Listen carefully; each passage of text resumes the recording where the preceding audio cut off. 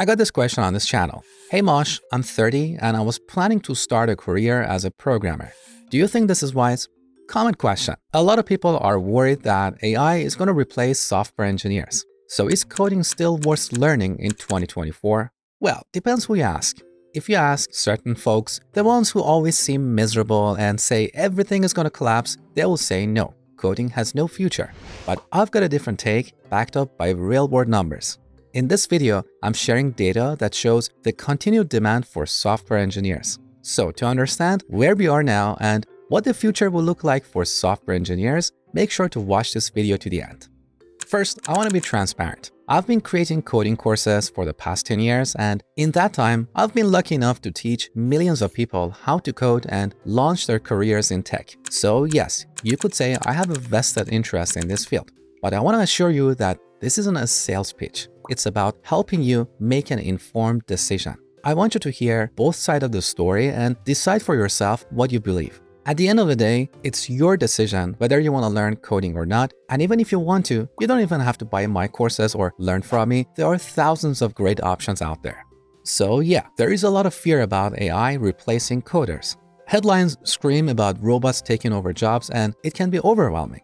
But the truth is, AI is not going to take your job. Instead, it's the person who knows how to work with AI that will steal your job. The reality is, software engineering is not going away, at least not anytime soon. Don't just take my word for it, here's some data to back it up.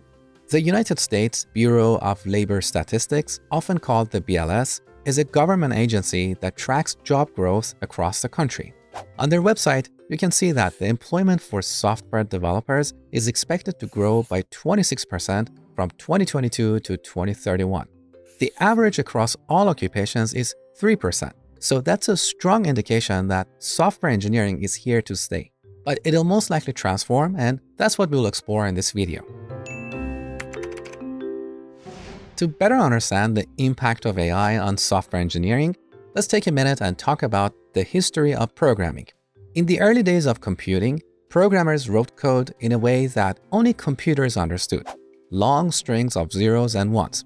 It was incredibly tedious. They had to keep track of exactly where each piece of data and code was stored in the computer's memory. And to do that, they had to manually calculate memory addresses and make sure that different parts of the program didn't override each other. Compilers came to solve this problem. With a compiler, we can program in a human-readable language like C++ without worrying about how that code should eventually get converted to zeros and ones and where it will get stored in the memory. That's the job of a compiler.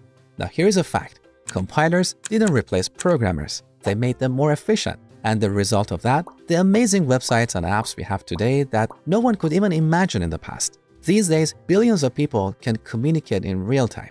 AI will likely do the same. In the future, we'll be able to delegate routine and repetitive coding tasks to AI so we can focus on complex problem solving, design, and innovation. This will allow us to build more sophisticated software that most people can't even imagine today. But even then, just because AI can generate code doesn't mean we can or we should delegate the entire coding aspect of software development to AI. Because AI-generated code has a lower quality and humans still need to review and refine it before using it in production. In fact, there is a study to support this. They collected 153 million change lines of code between January 2020 and December 2023, and they found disconcerting trends for maintainability. And listen to their prediction for 2024.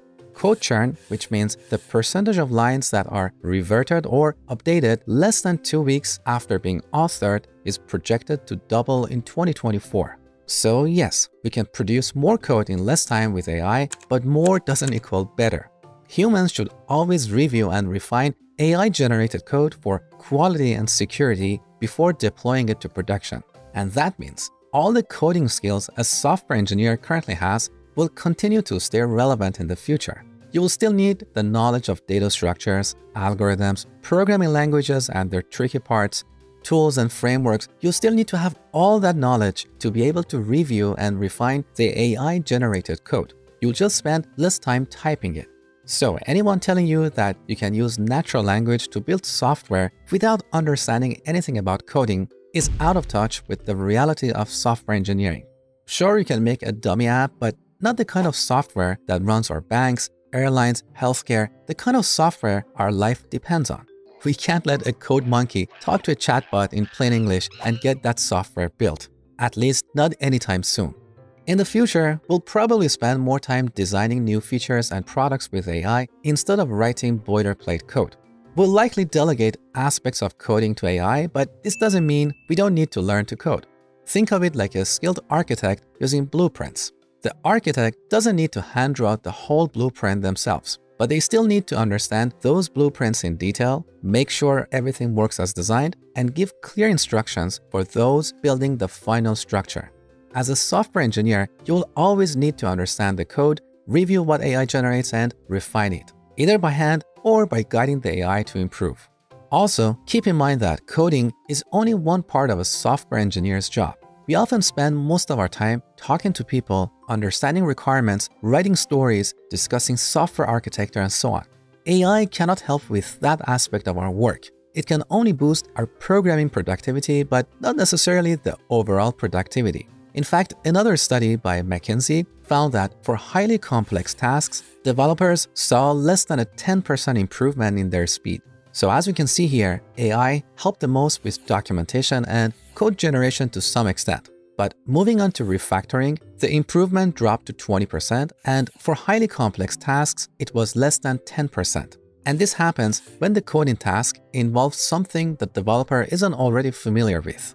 So if anyone tells you that software engineers will be obsolete in 5 years, they're either ignorant or trying to sell you something. In fact, some argue that the role of software engineers may become more valuable as they will be needed to develop, manage, and maintain these AI systems. They need to understand all the complexity of building software and use AI to boost their productivity. Now, some are worried that one senior engineer can simply use AI and replace many engineers, essentially leaving no job opportunities for juniors. But again, that's a fallacy because in reality, the time savings you get from AI is not as great as you are promised. Anyone who has used AI to generate code knows that it takes effort to get the right prompts for usable results, and the code still needs polishing. So it's not like one engineer will suddenly have so much free time to do the job of many people. Now you might say, but Mosh, that's the current state of AI.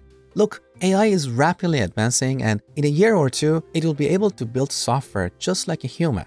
Well, in theory, yes, AI is advancing, and one day it may even reach and surpass human intelligence.